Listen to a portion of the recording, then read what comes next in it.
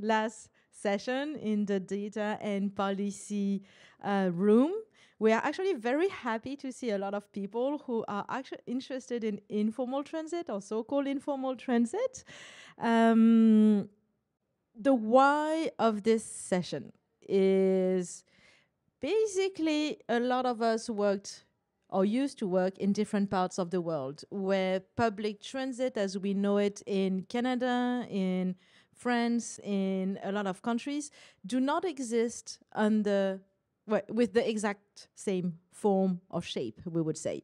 But people still go from A to B. They actually can make their way pretty easily as soon as they understand how the system works to get to work, to do the groceries, to actually live a life. And that's a big deal. It means that most people around the planet can actually move from A to B without necessarily using the same transit network that we know here more commonly in bigger cities like Paris, like Berlin, like Montreal, where we are. And we thought it was about time that we give it a real stage. And also, if we want to make sure that we support globally to reach a better world, to make it more sustainable, we also can't forget about the global south. We can't forget about people who rely on informal transit as a form of living to make their wages. And why it became important also in terms of data is we actually can't measure something that we don't know about. Like we can try and say, maybe 1 million rider a day. But if we don't have the data, there's no knowledge about it. So we will start with Benjie, who is the CEO of SUMC, and he is also the co-founder of Global Partnership for Informal Transportation. He unfortunately couldn't join us today, but he shared his thought with a video. So we will launch the video for you. Hi, good morning from Chicago. I'm Benjamin or Benjie de la Peña. I'm the CEO of the Shared Use Mobility Center and the chair of the Global Partnership for Informal Transportation. I'm sorry I couldn't join you in Montreal for this summit, but happy to be here at least to share some ideas virtually. So here's a quick question. What transportation system carries more than 80% of all public transportation trips across the world and yet is completely invisible in global policies? Quick answer, informal transportation. And that 80% is a very rough estimate, and it's probably an undercount because no one counts. What's informal transportation? They come in many forms. They come in two-wheel forms like boda-bodas, ojeks, okadas, motocycles, mototaxis, sioms, etc. They also are called in three-wheel form. They show up in Pakistan, in Sri Lanka, in India, all across the world, in the Philippines. They also come in four-wheel forms, like the jeepney, the Tu-Tho, the matatu, the Vanjie, and they even show up in global north cities like New York City with its dollar vans.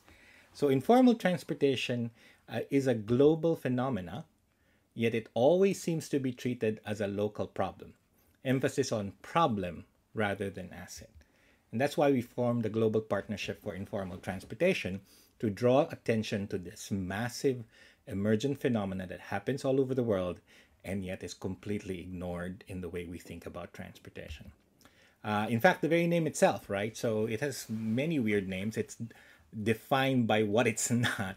So sometimes it's called paratransit, but that's confusing for North America because in North America we call transportation for the disabled paratransit. Or it's called informal transportation, but that begs the question, what is formal transportation? India likes to call it intermediate public transportation. The question is intermediate to what? And we've used names like indigenous transportation, artisanal transportation, popular transportation, or pop transport. The absence of a name means that we're not thinking about it enough, and we're only thinking about it in categories that we already know.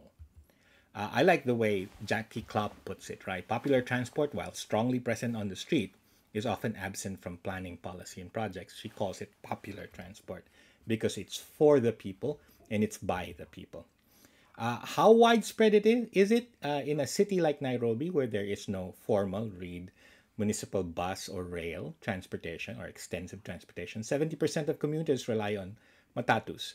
But even in cities with formal transportation, like Mexico City, 74% of all public transportation trips are through colectivos.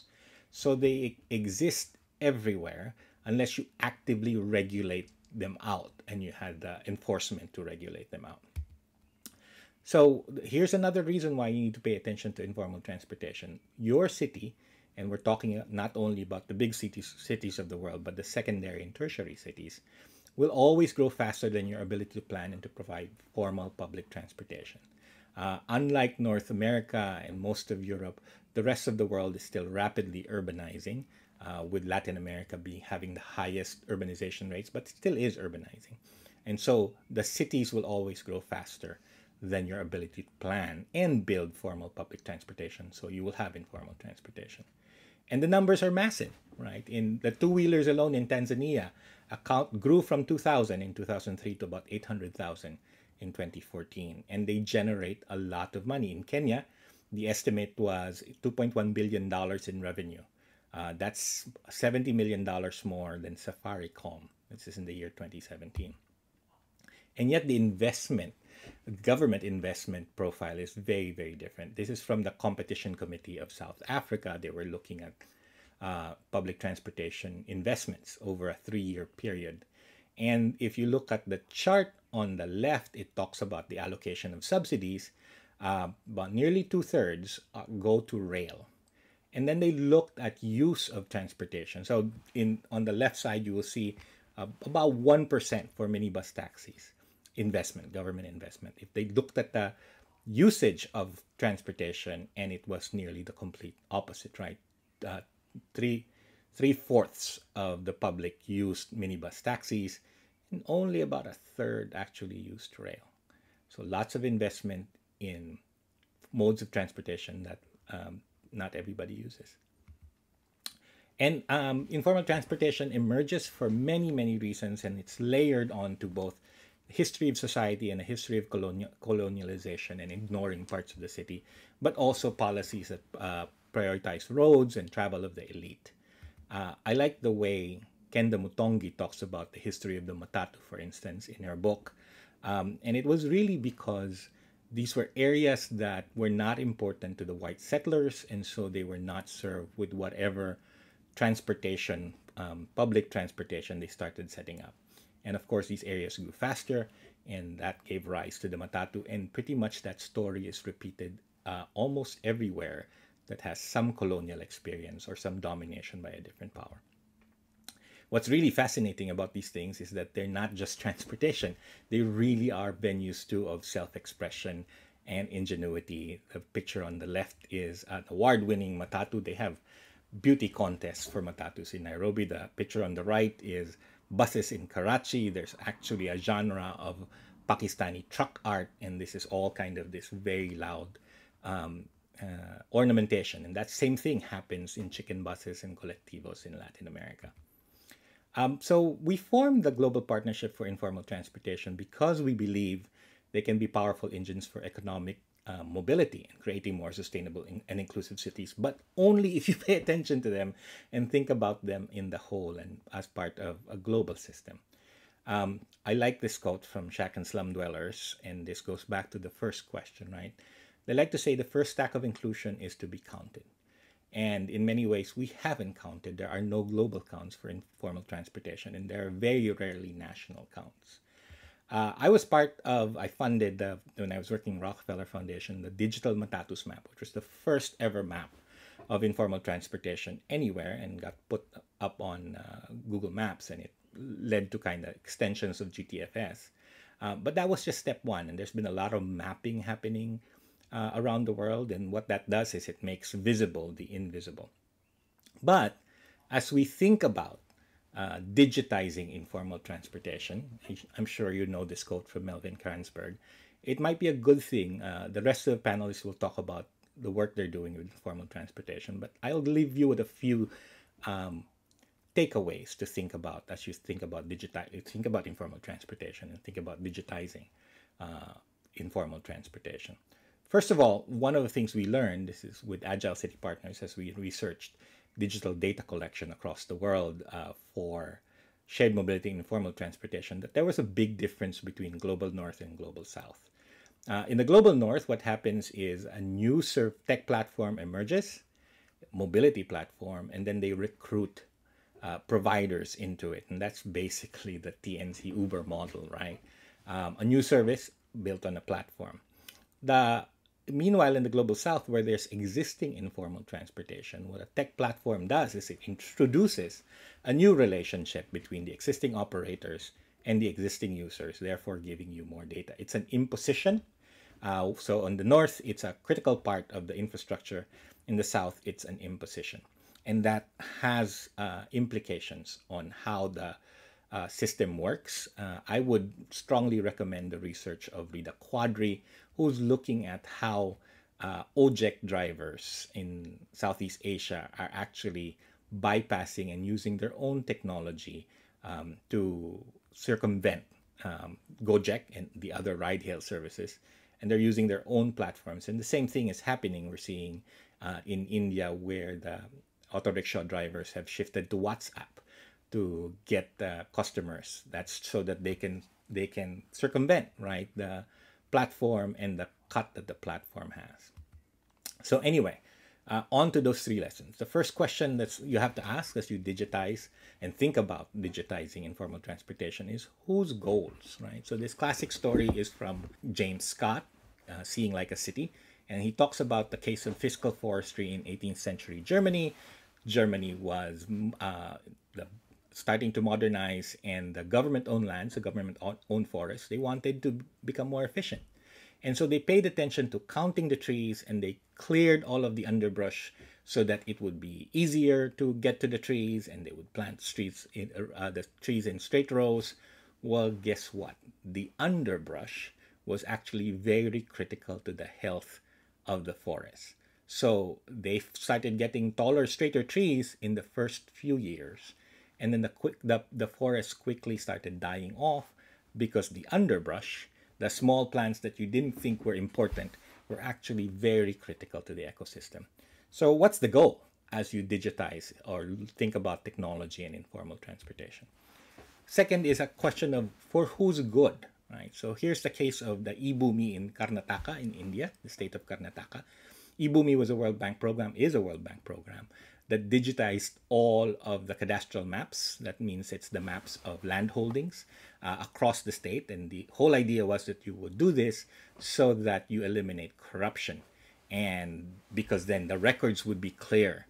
What it did though, because it was digitized and it was in GIS, the local farmers, especially the small farmers, had no access to these maps. The full maps, and they didn't have GIS spatial analysis. Guess who had them? There were real estate brokers in New Jersey, and in the U.S. who were then able to assemble large pieces of land around Bangalore and in many other places in the state, so that they could then buy up the land and build up what they wanted to do. So what it did was it aggregated power and it served the aggregated information, and it served the needs of the people who were more powerful. So whose good is it as you think about technology? Third, whose problem are you trying to solve? So Nairobi has had multiple experiences of trying to use electronic fare payment cards. I think they're on their third try now.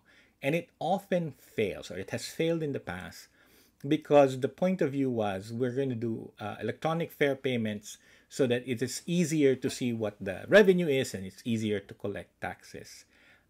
When informal transportation runs on a cash economy, one of the reasons why it has to is because there's corruption, and so you can't be stopped. If a policeman is trying to get a bribe out of you, you can't pay them with electronic fare payment cards. And so this didn't work because the problem they were trying to solve was a problem of taxation, and it wasn't the problem of the operators or the problem really of the passengers, or there is some predictability of revenue they wanted to have or fares, but that wasn't the case. So before we apply technology and think about informal transportation and all of the data that we're collecting or plan to collect, think about the problem, think about the relationships, right? Who is going to get more power, and again, who already has power in the system. In informal transportation that has been neglected or ignored, the big danger is that as we digitize, you will magnify those power imbalances and asymmetries. So Daniel Agbiboa wrote a really interesting piece in the Republic just last month, and his suggestion really, I would say that if the first act of inclusion is to be counted, the second act of inclusion is to look closely and look through the eyes of those who you want to be included. And so what would it look like through the eyes of the DANFO operators and drivers if the goal was to make life better for them and their operations better? And what would that do for transportation systems? Lastly, this advice from Rachel Caldicott, of course, is that we've done a lot of harm by collecting a lot of data. We have to be very, very clear of why we're collecting it, and also be very clear about for whose benefit. That's it. I leave you with this plug for subscribing if you want to learn more about our work. GPI Transportation, gpittransportation.substack.com for our newsletter, Pop Transport. I myself write my own. I haven't been writing regularly. Makeshift Mobility, substack.com. Thank you very much and enjoy the conference.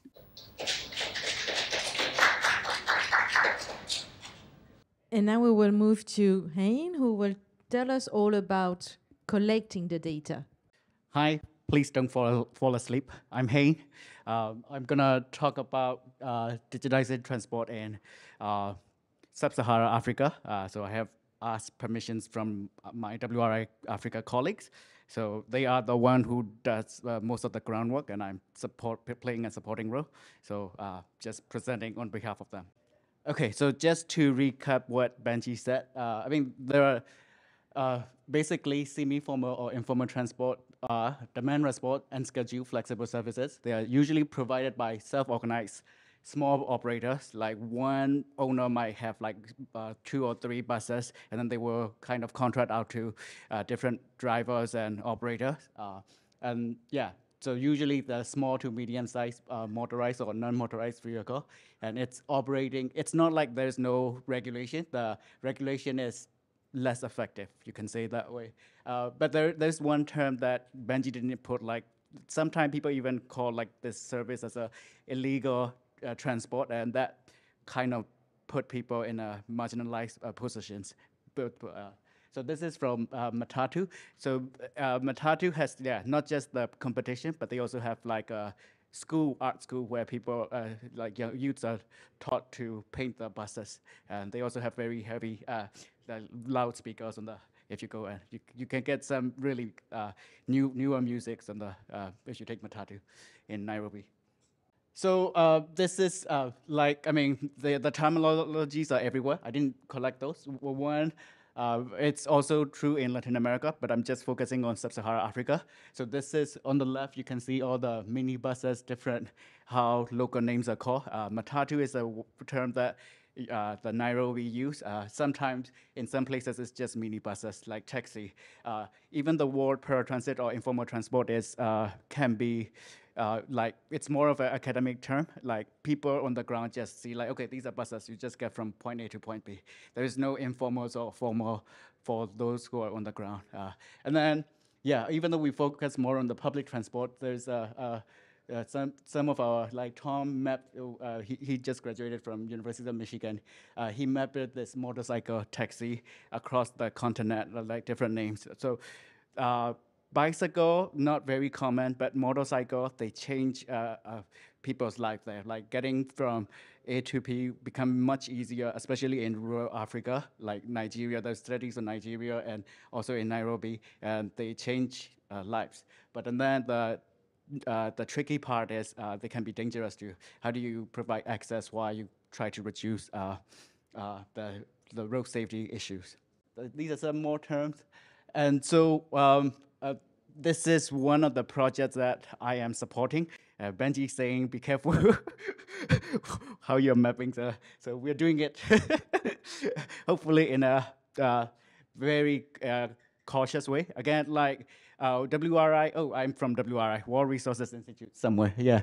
So we have different offices, and we have WRI Africa office that are based in Kenya, Nairobi, and Addis Ababa, Ethiopia. So my colleagues from there, they are the spearheading this thing, this DT4A. So MobilityData is part of this consortium. So you can think of we are like a transitionary custodians of this digital transport for Africa. So again, the idea is to do digital mapping of like the way that Benjie talked about digital metatu, and we try to replicate it in different cities. So far, we have 14 cities data set, and those are all open data. So the okay. The way we are doing it is it's not just about mapping, because in the past some of the cities has been mapped multiple times, and then the maps just disappear, or it's just live in some, I don't know, a database, and it's become a proprietary data, and that the city government do not have access to. So the way that we are doing it, we are engaging more on the city level, and then asking the city what do they need, and how do you do to make sure this map data are gonna be in your city. So there's not just the mapping problem, but also the how can this solve this public transport in your cities. Okay, so there's a repository happening. The data quality is an issue that we are trying to solve, because it's all. But the other activity, the major activity that we are doing is this thing called DT4 Innovation Challenge. The idea is to crowdsource all these creative and entrepreneurial enterprises in African across the continental Africa, and then try to come up with whatever the ideas they have, and then ask them to do some mapping. So they bring up with their own ideas. Some are more developed than others, but there's also a case about business model case. If we provide a little bit more money, that can jumpstart their activities. So with this background, and we also want all these mapping effort to be coming from the continental Africa itself. So we launched that in 2021. And then we got 116 submissions, 96 in English and 20 in French, 29 countries. So next week we'll have winners announced. Tu-Tho know who the winners are. I'm not supposed to say that. So for the next year, the next 12 months, we'll be working together with them in terms of both the mapping and also also the capacity buildings. So one of the requirements is that they need to know their cities well, so that we're not just going blindly in one of those cities. So that's happening. So it's again, it's not just mapping. Mapping is important, but also trying to make this activity lasting longer by giving them more ways, more tools to do things. So a concrete example would be like GIS, setting up GIS and using GIS to do certain things. So other things these are the other things that's happening with the DT4A is these are the cities that we are involved in. We have some sort levels of engagement. Not all of those are mapping, but like capacity building activities and research. If you can guess where these cities are, you'll get a brownie point. So these are the cities that we are engaging this year and next year. So the red is Addis, the black is Kampala, Uganda. The bottom purple is Nairobi, Kenya. So I don't expect to know, but I don't so yeah, this is where we're going and where we are now. And then again, this is the frameworks of use cases, because we are NGO, so we think a little bit more like NGO. One of the things that use cases, again, measuring the sustainable development goal and essentially the access and 11.2 with all these maps. And then hopefully the mobility planning by the city government, the bottom two are more of like developers and like private sector engagements. So I guess everybody's talking about access, so I have to have one map of access. So it's the same methodology at this point, trying to use GTFS with informal data in our case, and then we use world population data to get the access to opportunities. And then opportunities is an important thing. So it depends on, so because it's interactions between land use and transport. So what do you mean by transport itself is not necessarily enough. So if there are no schools or if there are no clinics, the access is going to be really, really low. So it's a good matrix, and I feel like a lot of the NGOs and researchers are already using this to calculate. Oh, and other sources of data. I'm going a little bit beyond mapping and trying to see digital efforts and mobility in Africa. This is from Bridges 2019. I think they're either based in Kenya or South Africa. I don't remember, but this is already dated, and because the numbers are more than this, obviously, because you have to be in a particular city to know who the players are. You might capture the bigger players, but there might be some that do not have internet presence, or the addresses might not match. So you have to be really on the ground to see how many to count them. So these are some of the additional data sources that could happen. So I didn't come up with this. So Jules and Adam from WRI came up with that.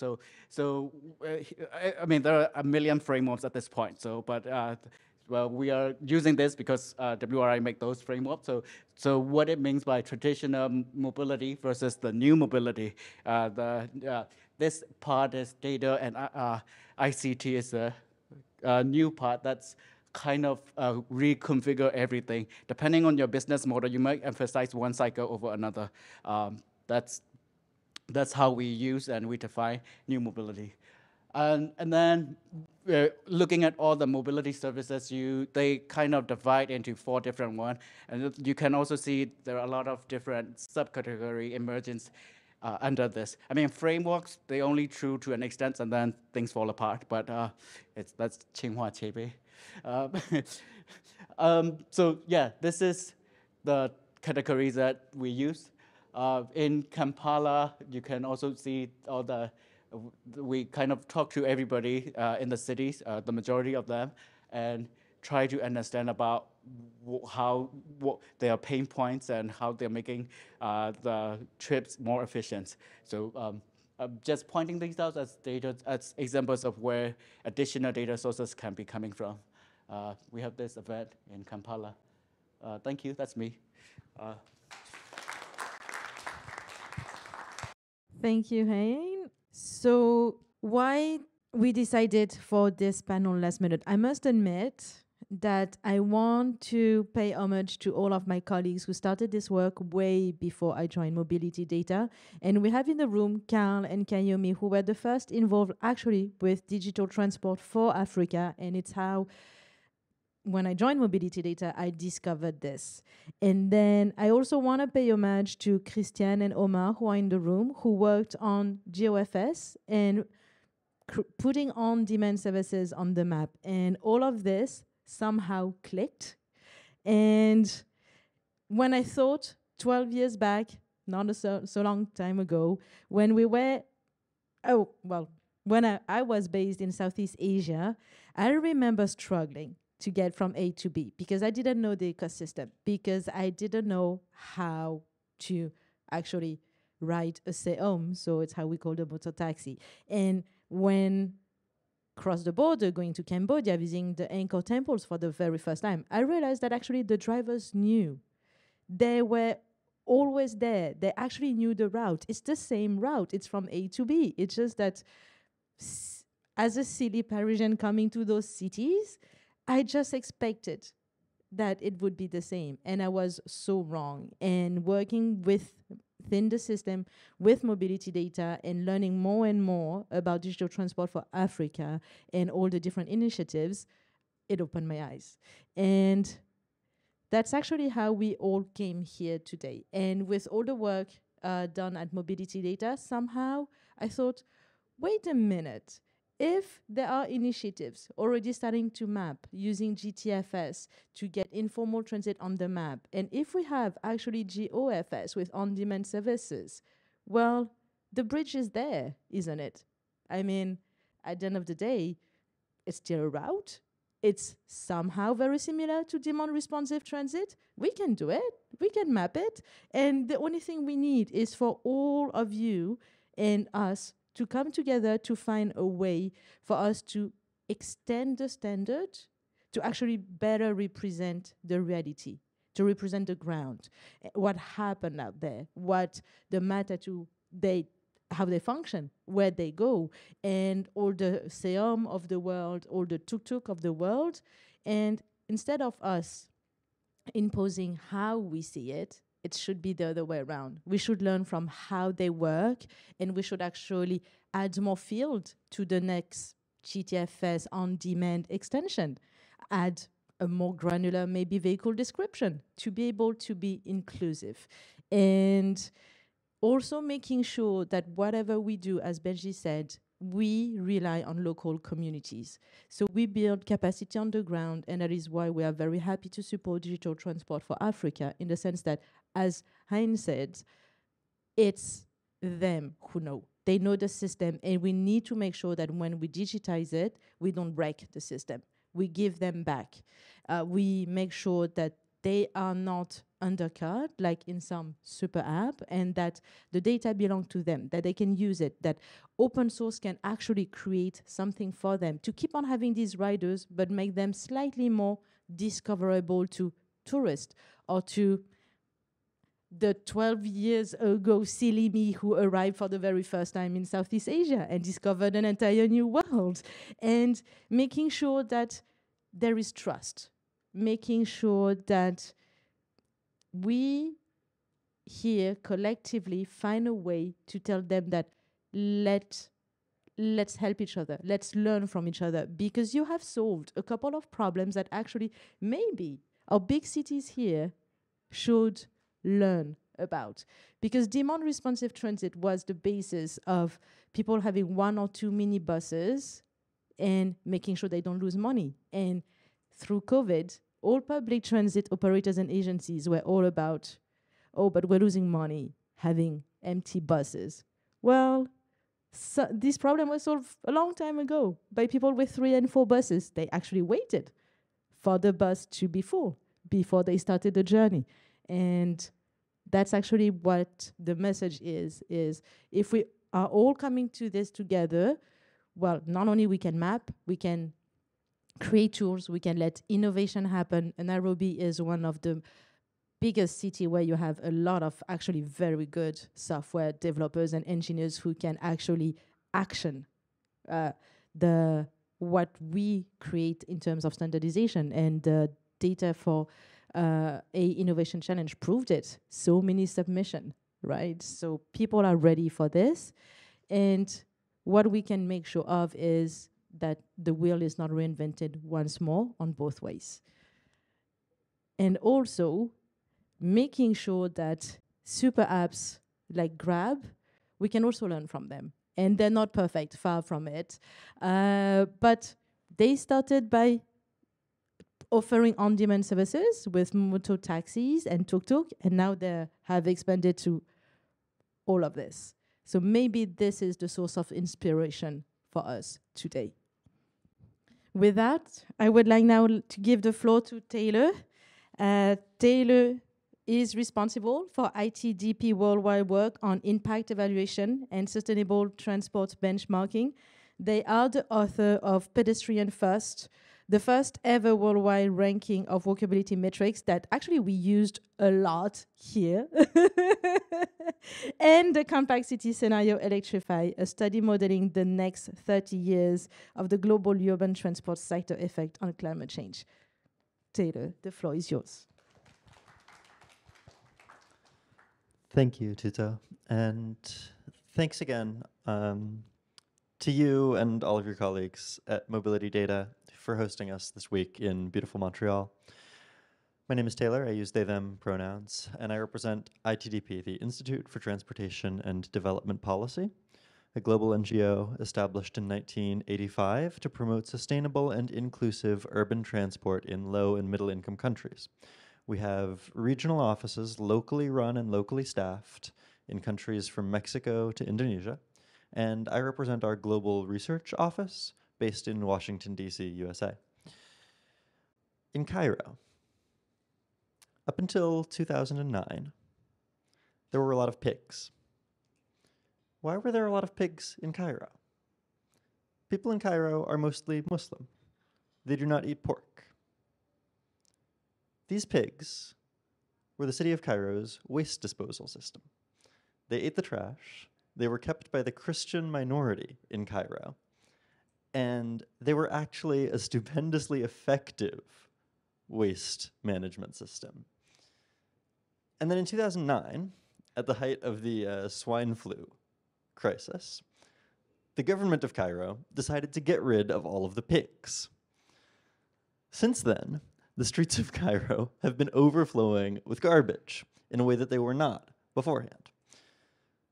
The government of Cairo had been unable to see the way that this informal system solved a fundamental need much more efficiently than any advanced technological solution imported from the West could have done.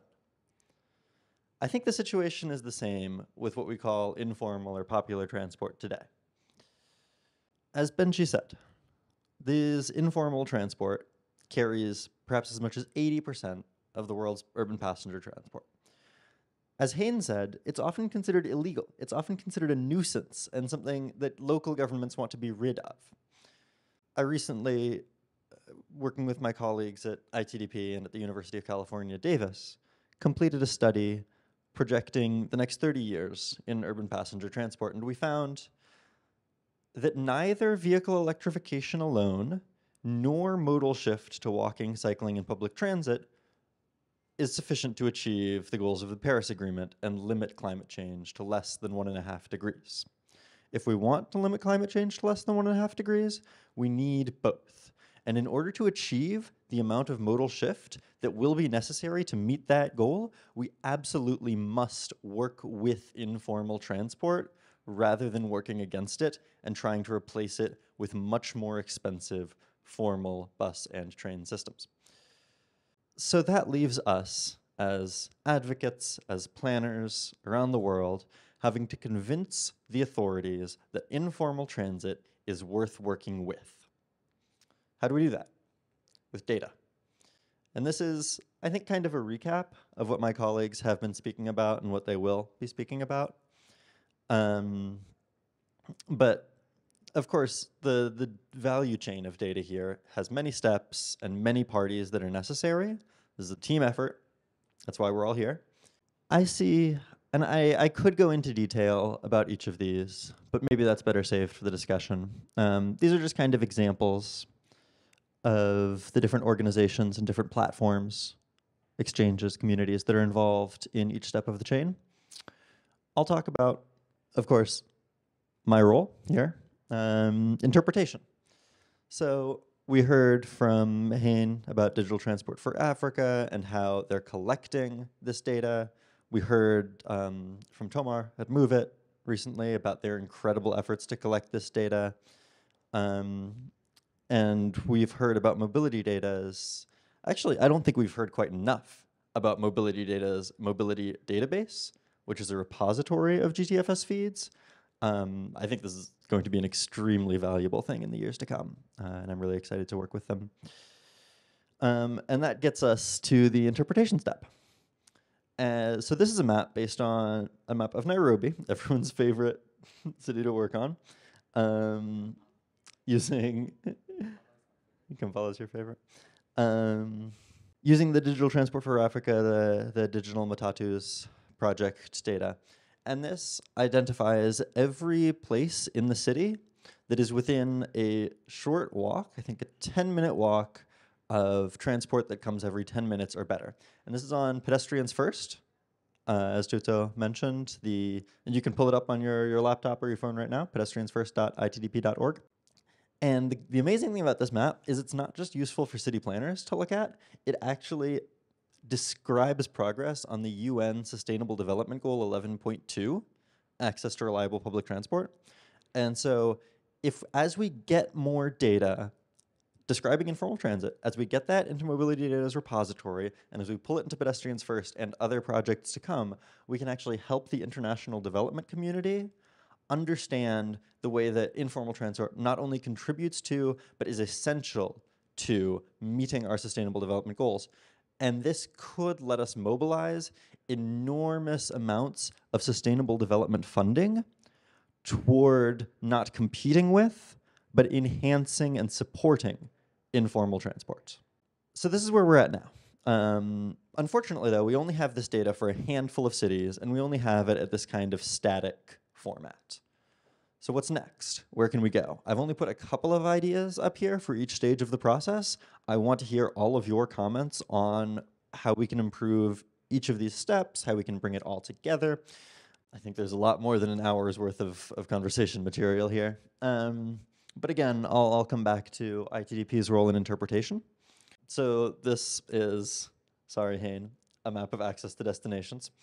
If anyone was here in the previous session for Willem's excellent talk on measuring access to destinations, we are hoping to include this kind of metric in an upcoming atlas, the Atlas of Urban Transport, which is a new web platform that we currently have in development and we're planning to release in the fall of this year. It will display not only that access to reliable public transport indicator, it will also display indicators of access to safe and comfortable bikeways, as well as sort of a measurement of 15-minute neighborhoods, and certain indicators of urban development and built form. And for cities where the data is available, we will include these kinds of measurements of access to destinations. If we ever got to the point where we had even indirect access to, even through an API of some kind, significant access to international GTFS data describing all kinds of systems, not only the ones where an agency is exporting GTFS, we could measure this in a standardized way worldwide and get it even, and possibly even have it adopted as a new UN Sustainable Development Goal, translating enormous amounts of funding toward not only investment in informal transport, but to the most effective investments in informal transport. You saw that graph, those two pie charts of transport funding and transport use in South Africa. Imagine if instead of pouring all that money into a rail service that's only used by 10% of the population, we could improve service on the informal transport lines that are carrying the majority of the city's population. How much that would help us get people out of cars and into low-emission public transportation. We could maybe even achieve our climate goals and meet the Paris Agreement. And then imagine also what could be done if we could develop a tool that could use accurate data on informal transport to allow for scenario testing, so that cities could say, oh, we're considering building a BRT here, or investing in these informal transport lines. Which would be the most efficient use of our funds? How much better all of our cities could be. Thank you so much. I'm really looking forward to the conversation after this, and thanks again to MobilityData.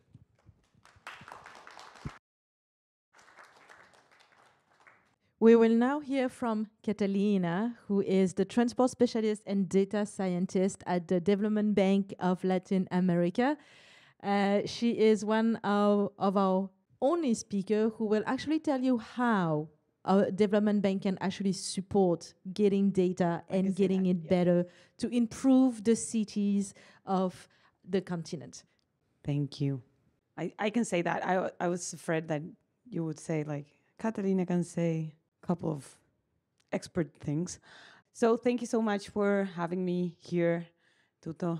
It was great, all the conference, and I'm so happy to have a space to talk to you about the projects that we are working on. And we're recent members of MobilityData, so we're very excited to collaborate in all the projects that I'm going to talk to you about.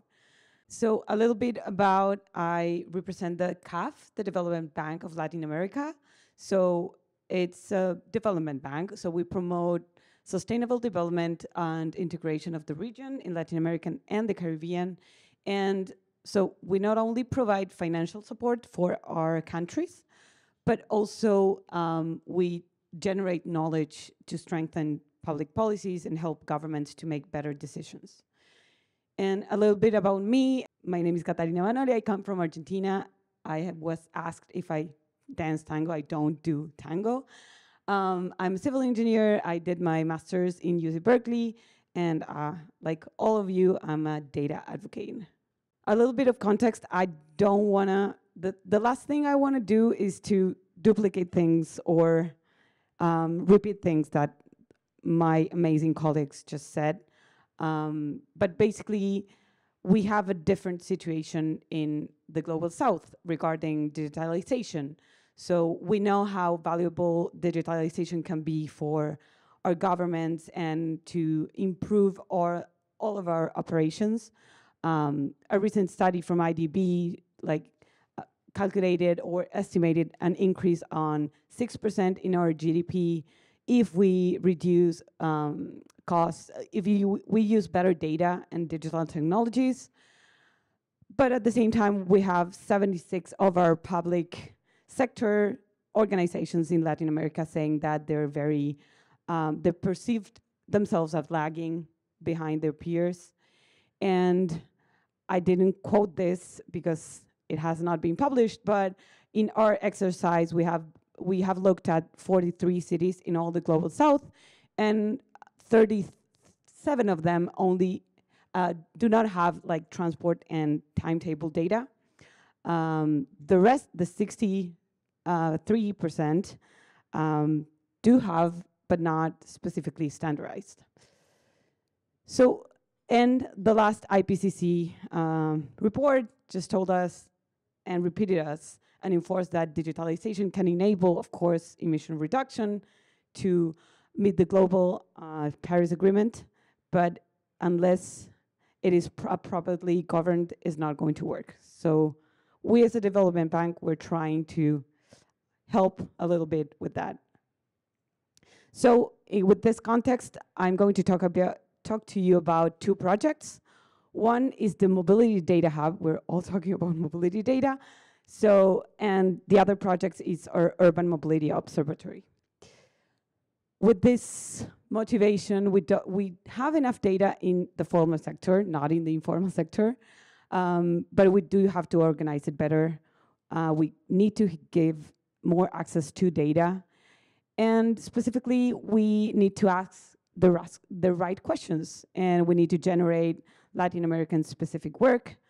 And that's why we partnered with TUMI, the Transformative Urban Mobility Alliance, to create this Mobility Data Hub project.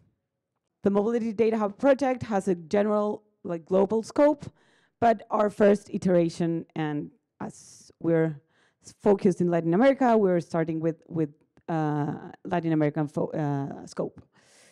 Our main considerations for this is the Urban Mobility Observatory, which I'll be talking about, has a great synergy because we're collecting data on formal transportation sources. We're trying to get to the informal, of course. In this particular project, and actually in general at CAF, we like the fact that we promote the use of traditional and non-traditional data, which is super push that we need to do in our region. We still need to. We like to say that we have been doing this in a participatory way. We have engaged with cities. We have engaged with other global partners and private companies as well. And we're following the privacy principles for mobility data from our friends in WRI. So the project overview, and this, we have private companies, we have research universities, we have also the public. So I think that in this project, it will be room for all of you to contribute. So I'll be happy to chat anytime.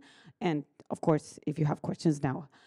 So the goal is to promote the digitalization, urban mobility, so through the use and valorization of data, of course, to build more inclusive, sustainable, and livable cities. So that's our logo, our motto.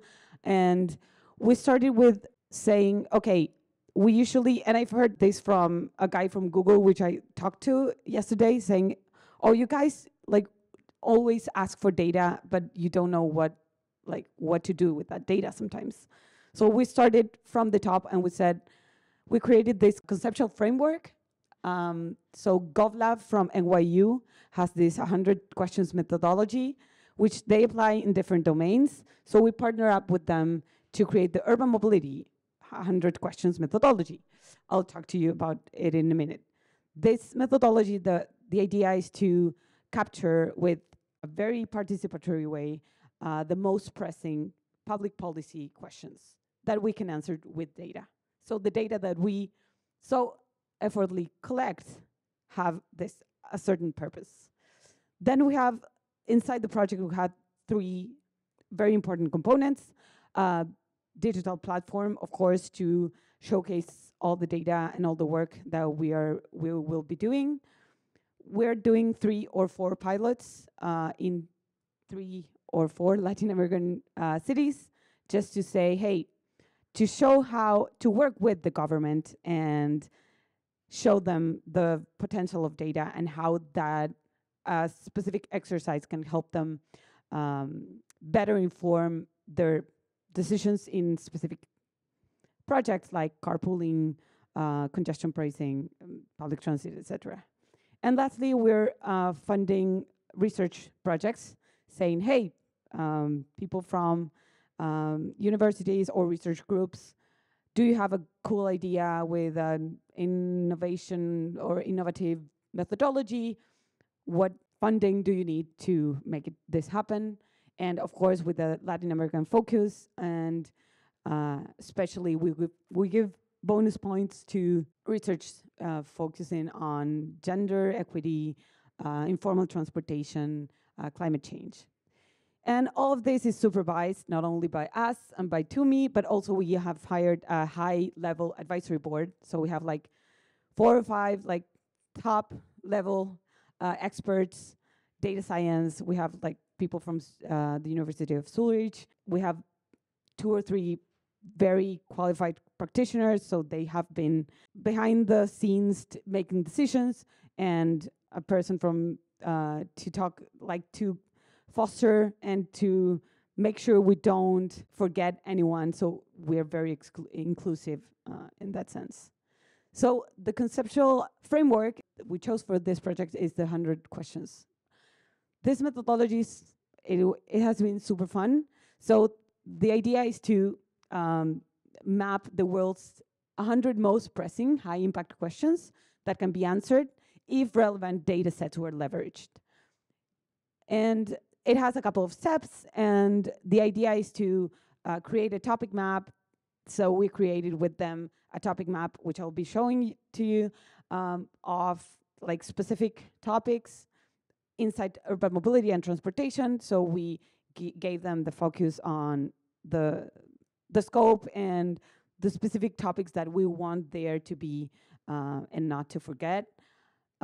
We created a 150 people community that they call bilinguals, so they know about data and they know about transportation, because in our region we have encountered with a lot of people that work in transportation but are not very data oriented.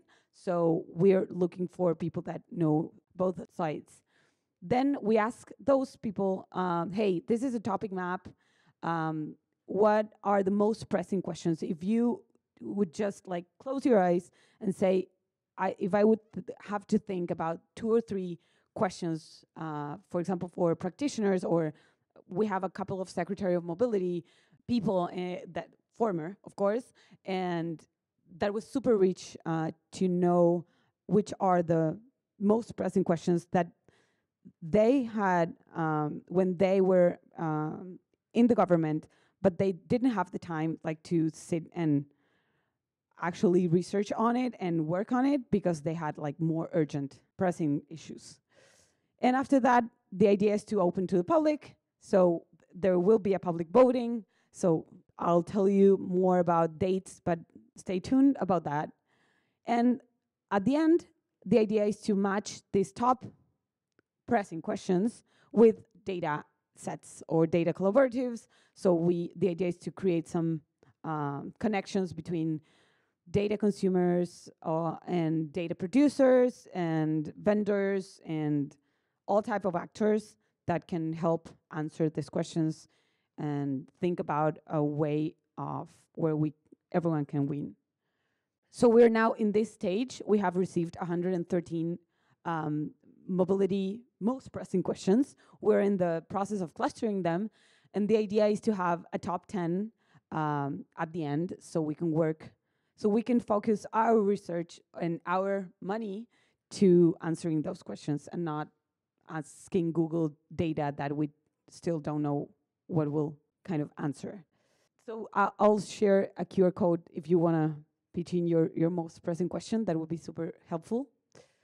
The digital platform. So with all this conceptual framework, we'll do a digital platform pilots. So gathering data and collecting data,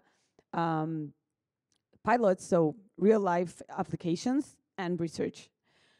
The digital platform, it will be a platform, a website, but the idea is that we don't duplicate other platforms. So we have been looking at other platforms for data for public transit or all other platforms out there. So we don't want to duplicate things. We just want to build on top of or help and contribute on top of all the efforts that have been going around. And I think that our added value to this is that we're trying to build this with cities, because at the end we do want the cities to have their own data hub, right? Like the ideal world is where cities have good data and they have a coordination between different agencies inside the city where they have a common language, so standards, and where private companies can fetch that data and use it and everything works perfectly. So we're trying to work towards that, but for that we need to help cities. So we're doing a lot around building capacity, institutional governance. So we're helping cities understand the importance of data, the standards, the privacies, because we have found that a lot of public sector practitioners are very afraid of new technologies, especially in LATAM cities. And so instead of going to the GTFS, they just said, okay, I'm cool with Excel, and if I do something wrong here, my operator will complain and I will go to prison, and I don't want to do that. So we need to tell them and show them the power and the potential of this. The digital platform data hub will basically do a catalog of sources of data. So data tree, basically all the leaves are the pieces of data that we think are important for an urban mobility study. We're not trying to collect data or to store data, but the idea is to build capacity so we don't have to store data. We just say, hey, if you want to do an urban mobility study or if you want to learn from other cities, these are all the data out there. These are all the actors that you can talk to. That's why MobilityData was super awesome connection to us. Of course, we want to promote the distribution through APIs. We'll do some visualizations just to show cool things so people get interested in this. And we'll work towards creating some analysis tools that will be automatic and from these APIs. So we can start showing the potential of data on the platform. This is the data tree I was talking about. I will share the link, but basically each of the leaves are, I will not find GTFS, but GTFS should be around here. And there's planning, safety, all those pieces of data. And we have done with UBLabs the exercise of going to the cities, actually first a desk research, and then asking the cities the pieces of data we didn't find. And we did ask about the licensing, who owns the data, how frequently is updated, so we know how the data will come or will serve other users. Okay, that's the Data Hub. We'll be doing 4 pilots in this coming year, so it's going to be a busy year. We're working with these 4 cities in their specific identified problems, and we will be helping them building capacity, institutional, technical capacity. So we'll hire local data scientists to work in the cities and to answer specific questions that they have. For example, for Bogota, we're trying to create rules for a marketplace for carpooling apps to come along, and also some apps for congestion pricing. So we have to deal with regulatory side of this, the licensing, the payment. We're trying to figure that out. So if you're a private company, stay tuned. Also for Fortaleza, we're looking at they have electric tricycles for recycling collection data, collection garbage. And so we're helping them optimize routes. There is a big inclusion piece here because all the recycling collection people are very, very excluded from the formal sector. And a couple of cool things which hopefully you'll hear more about. And we'll be launching, as Hein said, or aligned with your project, we are announcing in 2 weeks the winners of the 3 research papers that we will be fund. The second project, and this is super short, sadly, because I love this project, is the Urban Mobility Observatory, which I know one person that have used the data from this. It's a project for, it has like 10 or 12 years now, and we are building the 3rd edition of the Urban Mobility Observatory.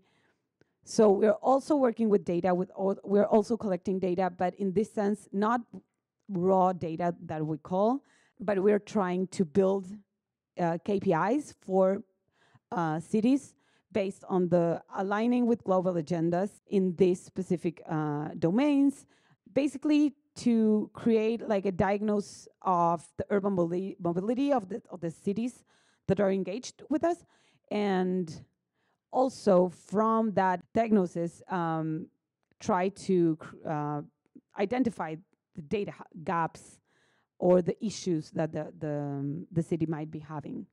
And of course, in our role as a development bank, help them do that.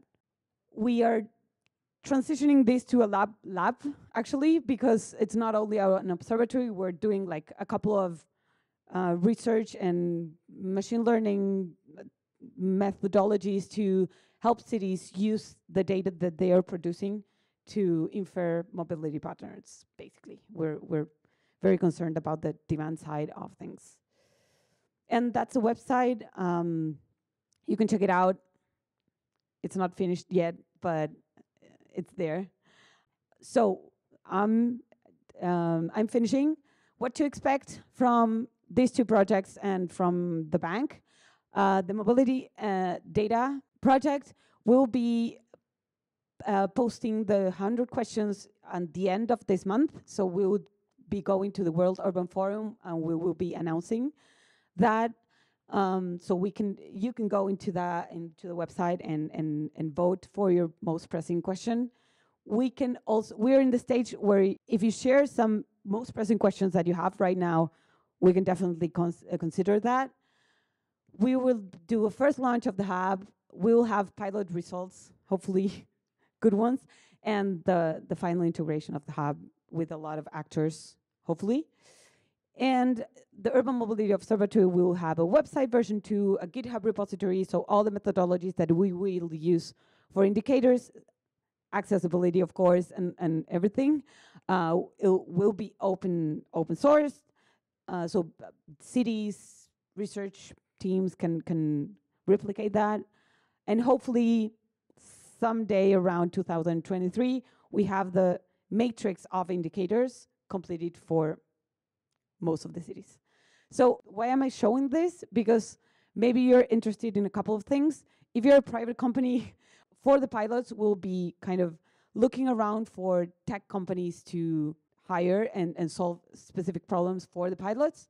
And also for the data hub, we'll be considering this, what we call analysis extensions. So basically the data hub is to catalog the data, visualize it and everything, but also we want to show, I don't know, a code that automates the creation of isochrones. So we could put it there, and if you put the data of your city, you get that automatically. So that would be ideal. And all other extensions that you could think of. And we'll be also hiring that as well. So if you're interested in participating, scan this and you can like pitch in your questions. That will be super useful.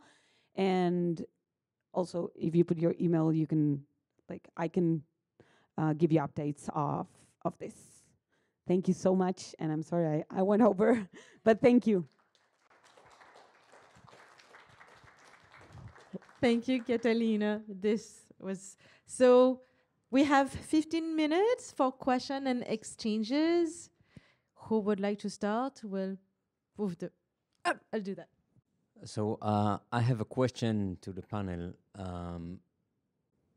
Informal transportation, right? It's you showed me numbers I wasn't aware, but we are aware that this is a crucial transportation system.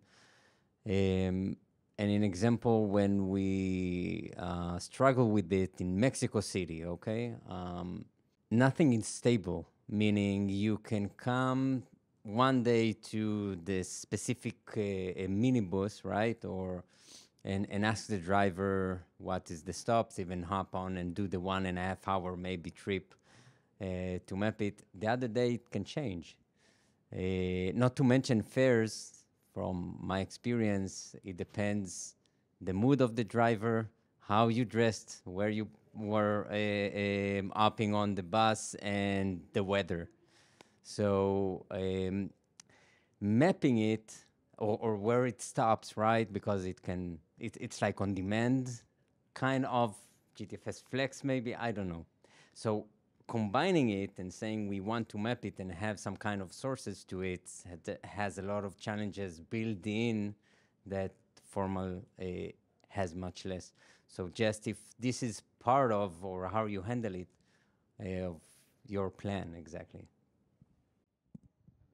I think this is an incredibly important question, part of the issue of adopting a data format from Portland, Oregon, and expecting it to describe the whole world.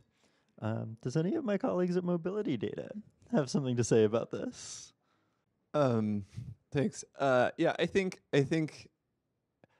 I agree that yes, there are some things that are very unique and not Portland about a lot of other cities. At the same time, my personal experience in this space has been in a previous job in the intercity space.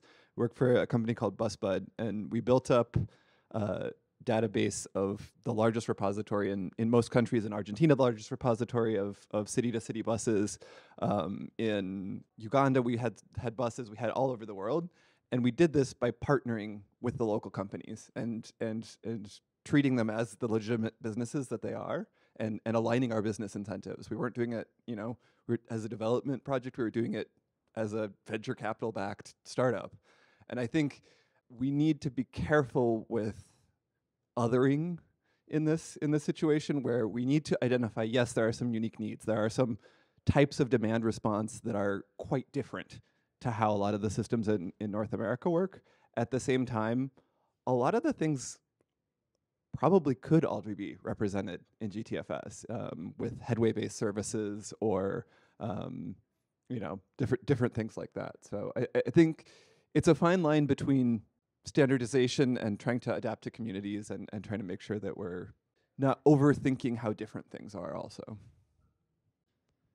And I agree, absolutely. And I would add that I think that there's, we can't let the perfect be the enemy of the good, right? We can't wait until we have the perfect format for describing every service. We have to make do with what we have because time is running out.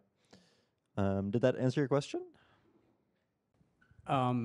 Thank you for this presentation. Has been amazing. The question is for Catalina, Ecuadorian. So very happy to see Cuenca in the pilot cities. I would love to touch base with you to discuss how you are thinking about putting the KPIs indicators and comparing cities in a apples to apples way. But my question is, one of the things that you mentioned there is that you are working with those 4 cities, talking my Ecuadorian experience, political will, and the urgency to see changes rapidly because you don't know what the next political cycle may look like. So what things are you seeing to implement the recommendations that you are gonna give to the mayor of Cuenca in the next elections that are coming in the next 2 or 3 years? So how you are thinking about volatility in the political landscape in Latin America, which is an issue. Yes, thank you for your question. Very challenging indeed. But we deal with governments. So we help them. They're our clients as well. So we try to stay close to them. So with this all changing environment, as we stay close, we know all the people that are around a government, and so we try to maintain very good relationships with them, first of all. And then I think that building capacity around specific and technical issue has helped us a lot to create transparency. That helps a lot. Actually, the politicians told us that, oh, this KPI helps me build some kind of transparency, even though sometimes the KPI it's bad.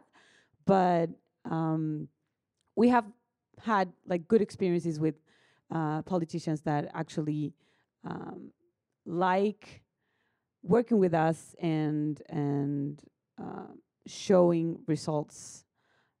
On the other hand, we do have a lot of governments that have great projects. We have been working a lot in specific issue, and when the government changes, we're zoned out.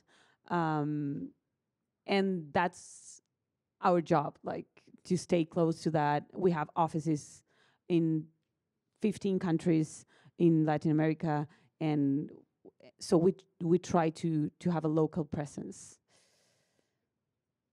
Yeah, that would be my best answer. And about Cuenca, so they're doing great.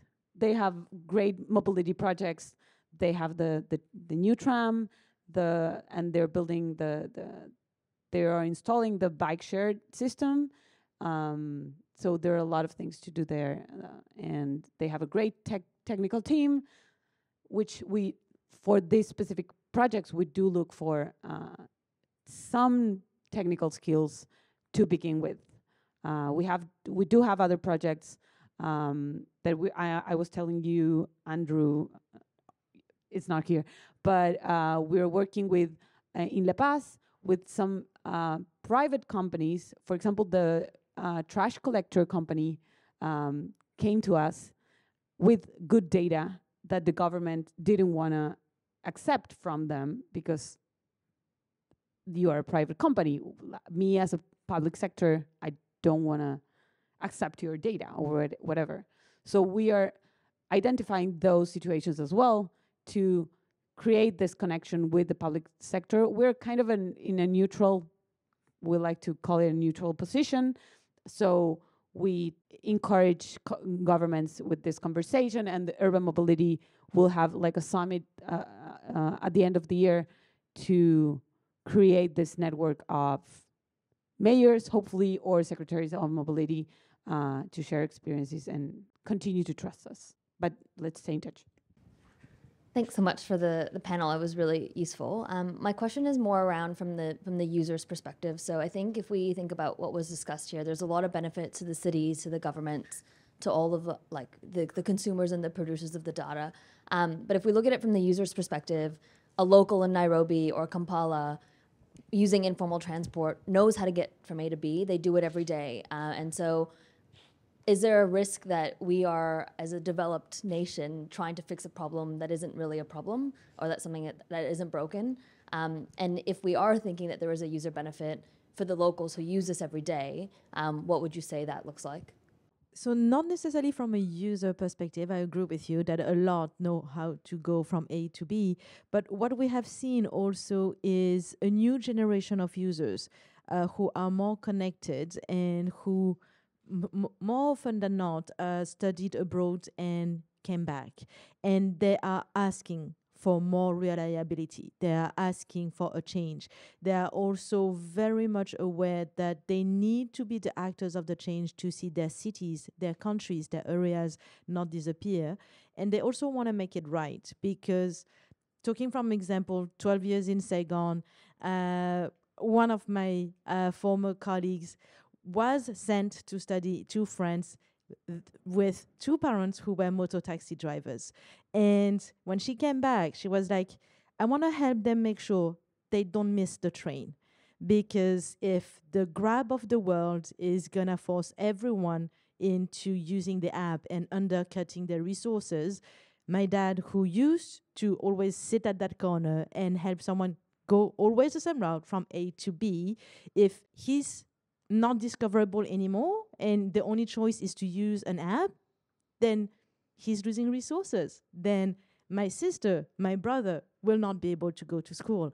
So I think there is that real demand, and what we want to make sure is that we make it right for them. But it's only coming from that corner and that area of the world. But I think Hein has also.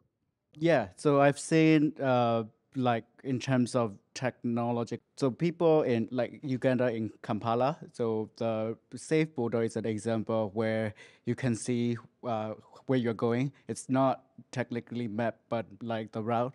So you can call the border driver, essentially the taxi driver, and then they will pick you up. It's safer, especially for women, and they feel secure because they know where the ride is coming from here to here. Yeah, so that's a good one example that I can think of. So I think of it more like a census data mapping in terms of, because is it really useful for the eventual user? You don't know what you don't know until you are being exposed. Isn't that all about marketing? I don't know. So, so there's a use case of that, and then there is also a danger in terms of current situations. Maybe you might not want to expose the whole map because that's the way things are functioning right now. So there is you have to be cognizant of that. And then we have talked with the city government that says like this route doesn't exist because yeah. And then what do you do? I don't know. So it's going back to counting and also who's counting and what's being counted, I guess. So yeah, we just have to be very careful about things. I would like to add something. So you said if we're like putting a problem where there's not, but I think there are a couple of them. So they're using that transportation because there's no other option, and most times it's very expensive. So there are studies on like the percentage of the household wage spent on transportation, and those numbers are huge. Also, since drivers are driving fast and there's like road safety issues around informal transportation as well, and we're in places where you cannot like call the moto taxi being a woman, there are also gender safety issues. So besides, so we need to kind of act on that because of the people that are using informal transit right now. Because of course the population that uses informal transit are vulnerable most of the time, but also to kind of increase the quality of the service to create this modal shift and kind of combat climate change. Thank you, Faiza, for the question. If I can just add, I think that whether or not this data is useful for the user, it has immense non-commercializable value for society. And I think that that's something I really want everyone to walk away with from this discussion, especially because this is an audience more of people in the city level, private and public sectors. And so much of this value can only be realized at the international level. And so I do want to encourage people to think about this a little bit differently and step back from this focus on the user, even if there is great value to the user in certain ways. Thank you, Taylor. And we will close the session with this very wise word from Taylor, because they are wise. And yes, let's all step back and think about how we can actually help, but not always profit from it on a commercial viewpoint. With that being said, thank you for joining us for this amazing session. A big round of applause for my co-panelists.